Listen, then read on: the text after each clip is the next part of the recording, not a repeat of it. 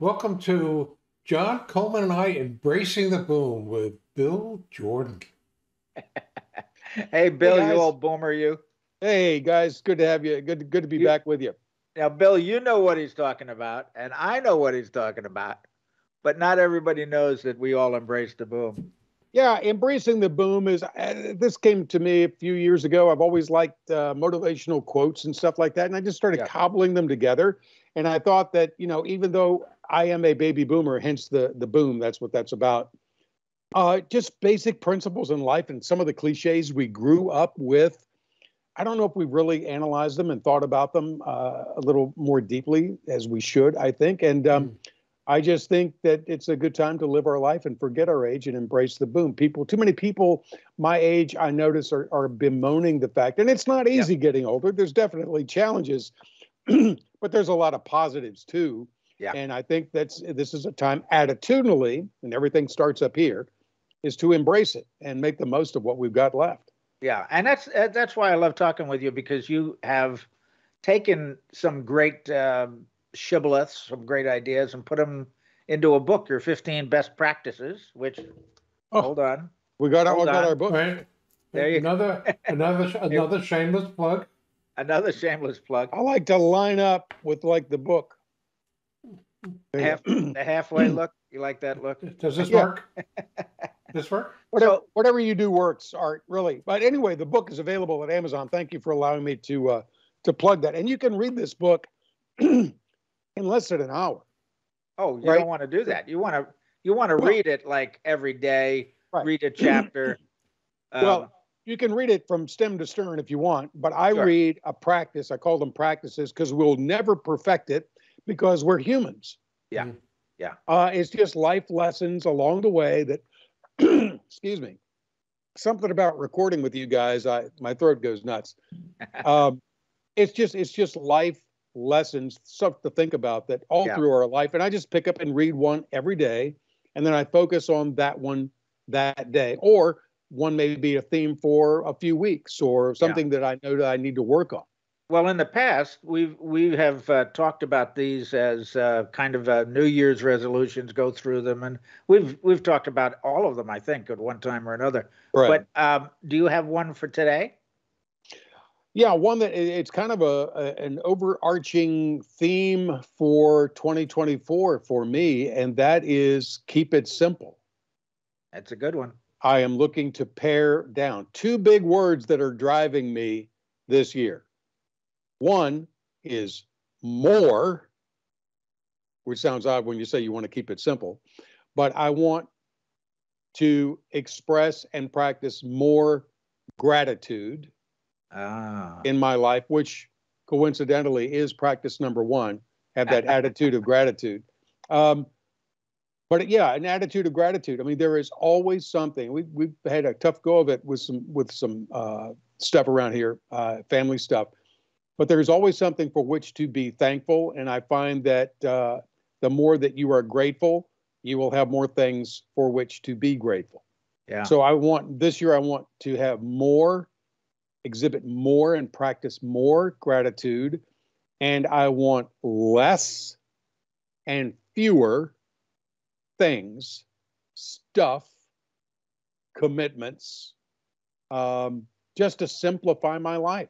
yeah, I think that's really, really important. The keeping it simple, the decluttering. We've just got stuff, and now at this age, and we may have talked about this before. I'm very mindful of, I like to think around till I'm 90, but the day's going to come when my daughter's going to have to sift through all my stuff. Well, if I can take the mindset now that let's pretend we're moving, what do I need? What do I don't need? I just got a lot of stuff, yeah, knickknacks, clothes I don't wear, and just so we donate it. We just try to donate it. So a yeah. little bit at a time, and I will get to this stage of Well, maybe being decluttered, but decluttered also is in our thinking. Yeah. You know, That's you the can most important part of keep it simple. declutter your thoughts. yeah, Yeah, okay. Maybe declutter your thoughts, and that's really good. But decluttering your garage is the one that gets the oohs and the ahs because somebody can't look at you and say, "Hey, your brain has a lot of space in it now. Boy, did you clutter?" But when you take 2 or 3 trips to the dump, and somebody says, "Where did you get a garage?" That's a nice feeling. That's on the agenda too. The garage is a big project. I'm right now talking to you guys from our bonus room over our garage. I used to be able to shoot pool in here. About 2 steps away from me is a beautiful 8-foot pool table, olive green felt, the wood we wanted, the pockets we designed. It's gorgeous. It's got scrapbooks on it, books, movie cases like CDs and DVD cases. So all that, and that happened around Christmas. So this is the catch-all room when we have guests coming and take the crap out of the guest room that comes to the bonus room. So the goal is to get rid of this stuff. I don't need it. Don't get rid of the pool table, even though obviously you haven't shot pool on that for a while, given the fact that it's a slate storage device. Yes, that's exactly right. It's a flat space. My wife and I, we've talked about this before. I know. Flat space abusers. If there is a flat space anywhere in this house, we will cover it in no time.